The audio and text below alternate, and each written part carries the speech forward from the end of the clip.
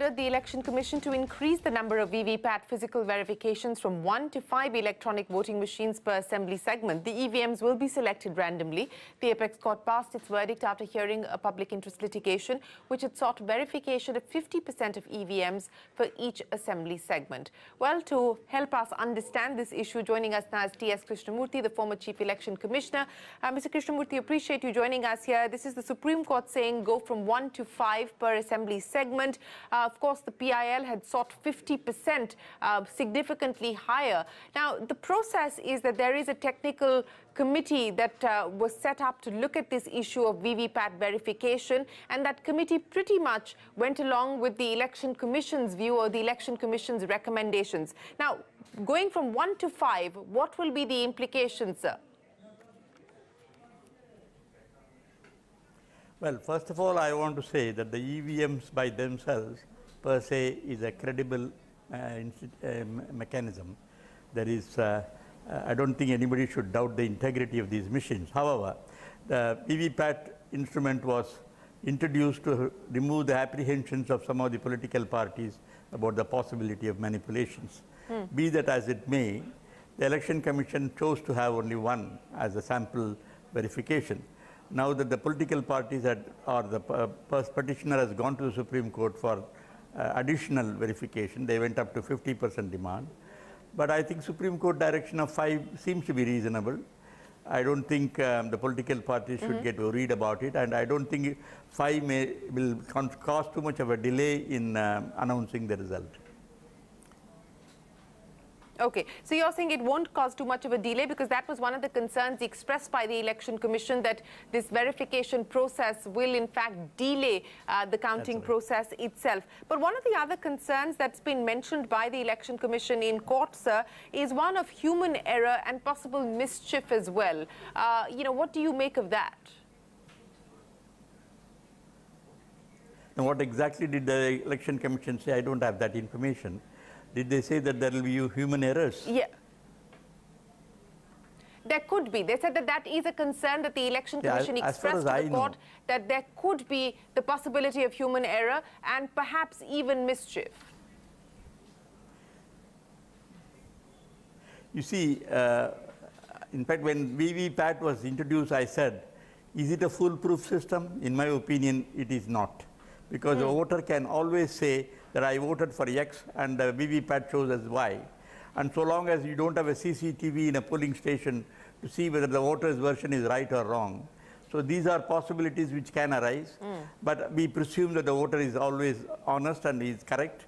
And the whole human errors can take place, but I give it as a hardly less than 1% chance. So let us believe that the voter and the VVPAT will give the right result. Yes, that we certainly hope so. Political parties are yet again likely to mount an appeal and go back to the Supreme Court. But you're saying that in your assessment, this is fair and that this should be okay. I want to come back again to the EVM issue, sir. And, you know, we did an election town hall recently with the current Election Commissioner, Ashok Lavasa, and the former CEC, Mr. Sampath. And their argument was that, look, the EVM is virtually a dumb machine. It is not connected to the internet. It is battery operated. It's not even connected to power, for instance. And so the possibility of being able to hack an EVM is very, very remote. In fact, almost impossible is the view of the Election Commission. Separately, they also argued that, you know, the process of randomization, etc., that the Election Commission undertakes when putting these EVMs across constituencies will make it very hard for any manipulation to take place. So what is your own assessment on questions that are being raised with respect to the possible manipulation of EVMs? Now, as far as the EVMs are concerned, it is a standalone machine. Nobody can interfere with it. The chip in the EVM is burnt. It cannot be reprogrammed. There are enough safeguards in the machine, and there are mock trials before the polling takes place. If there are mistakes, you can replace it by another machine. But the machines do not go wrong. There can be human mistakes, like, you know, not operating it properly.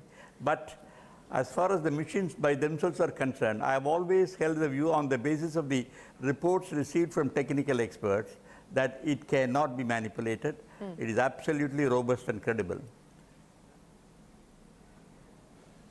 Cannot be manipulated, absolutely robust and credible. Before I let you go, sir, there's been a lot of controversy. Yes, go ahead, Mr. Krishna.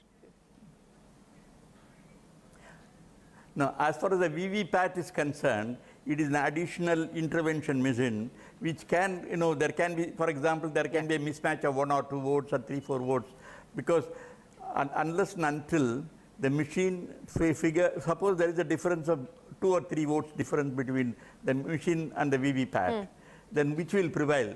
It has been decided that VVPAT will prevail. So, but these things, small mistakes by human errors can happen, but the machine cannot go wrong. Okay, so you're saying that in the case of a difference in count, the VVPAT count will prevail. Very quickly, sir, before we let you go, I just wanted to get your comments on, that's right. And we had this discussion last week as well on the violations as far as the code of conduct are concerned. Specifically, sir, on 2 issues where the Election Commission has now issued statements. 1, the politicization of defense forces, and 2, yesterday we saw a statement being issued on the use of investigative agencies like the Income Tax Department, the Enforcement Directorate, and so on and so forth. What have you made of the many controversies surrounding the election this time around and the manner in which the Election Commission has acted? You see, when I was in the Election Commission, normally the IT raids were not asked for by the Election Commission. But what I am told is that some of the IT raids have been conducted because the election authorities got some information about stocking of money or distribution of money, etc. So if it is relatable to an election offense, I think it would be well within its right to conduct its rights. But if it is a roving inquiry, that it should be avoided during the election time. You asked me the other question about this was about roving inquiries. Model code of conduct. Yeah. Yes, that's right, sir. That is right. In fact, there was a question. Yes, sir, go ahead. No, there was a question about, the transfer of officials, etc. Yesterday I had mentioned that the political parties are only participants in the election. You cannot obviously go by what they say. If the Election Commission wants certain officials to be transferred, it is as per the Supreme Court mandate, it is well within its right. If they have a grievance, they can certainly challenge it at the end of the elections. But I had 2 or 3 cases when the chief ministers defied our directions, and I told them that we will postpone the elections indefinitely if they do not comply with the orders. So it is absolutely mandatory on the political personalities to comply with the Election Commission's directions regarding posting of persons, because Election Commission is the sole institution responsible under the Constitution for conduct of free and fair elections. Absolutely. Sir, thank you very much for explaining all of those issues to us, the importance of VVPAT verification, also what the Supreme Court has said and what this will mean now as far as the electoral process is concerned. The former Chief Election Commissioner, TS Krishnamurthy, always a pleasure, sir. We'll take a break.